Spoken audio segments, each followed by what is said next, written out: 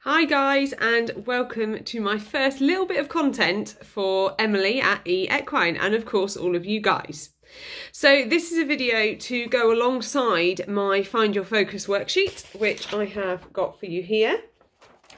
You can download this off the website, and basically this sheet is to help you find your focus. At the moment, nobody knows exactly what they're doing, and there's a lot of people sort of floating around thinking, should I, shouldn't I, what can I do, what can't I do?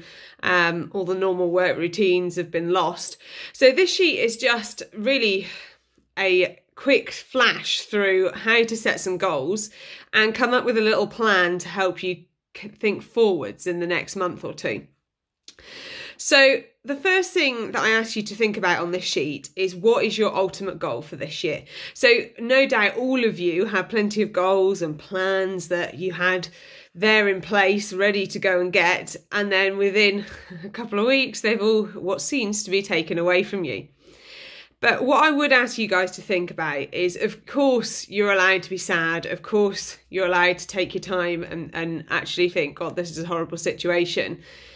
I would ask you to actually take a moment and think, okay, but how could I still work towards my ultimate goals?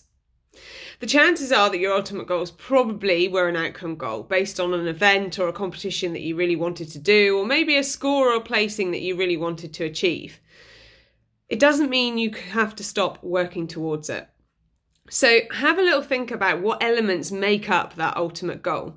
So there might be several ones, and I've given you a big enough box in here to make sure that you can write them, draw them, list them down in bullet points, whatever suits you.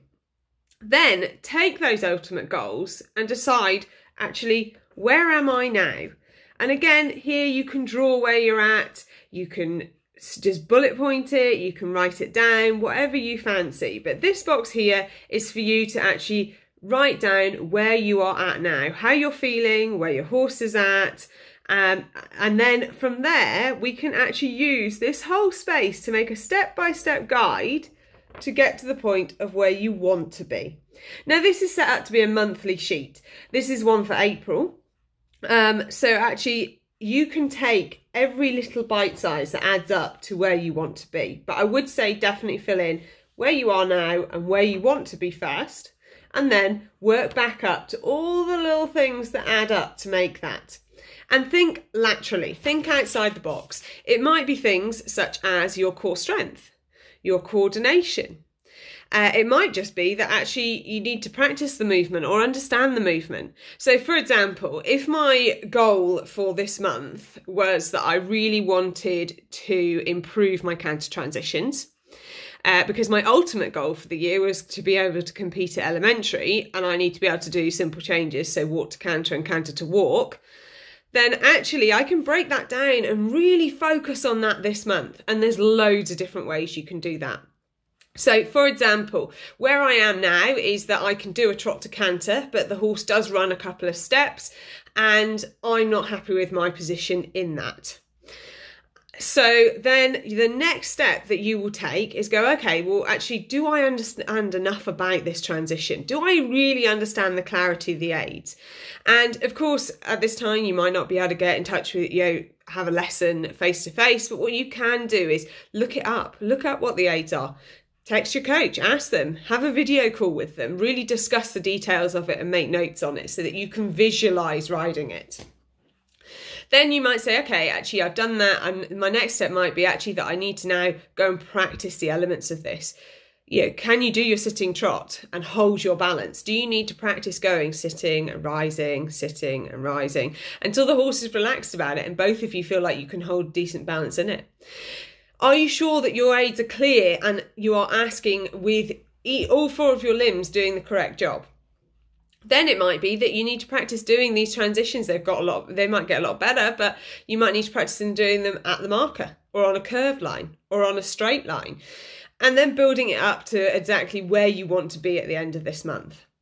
So to help you do that and go into even more detail, I've given you a little bit of a calendar here. Again, this is April's one, and this is for you to break down exactly what you're going to do with your horse. Now, obviously in the current situation, it might be a case of that actually you can't hack out or you can't go cantering around the fields at the moment because you're trying to minimise the risk. No problem. But what you can do is continue to work towards your goals, even by doing unmounted things, by researching, by watching videos, by doing in-hand stuff, getting the horse a little bit more supple or engaged over poles. There's loads of things you can still do. And by having a calendar to write it on, holds you accountable for actually making sure it happened. If you write it down, you are more likely to achieve it. My top tip for doing this calendar, though, is to actually give yourself a theme of the week. So, for example, your theme might be, the first week, impulsion. Have you got enough impulsion? For the next week, it might be straightness. For the following week, it might be suppleness. For the next week, it might be ability to keep the horse obedient.